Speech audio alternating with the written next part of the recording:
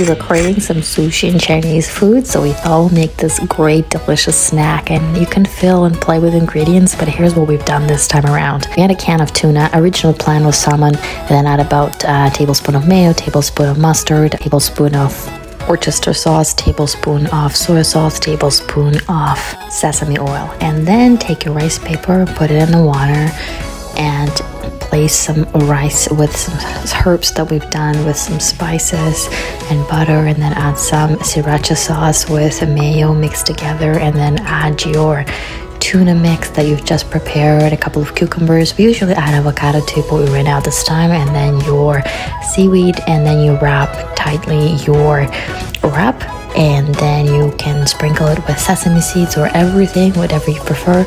Put it in fry with a lightly oiled pan on both sides for a few minutes, and it's going to be so yummy and delicious. We enjoyed very much of it. I'm going to experiment with some other flavors. I think a really good one would be also to add some veggies like carrots and cabbage. Give it a try and you're going to really like it. Enjoy and follow us for more. Ciao!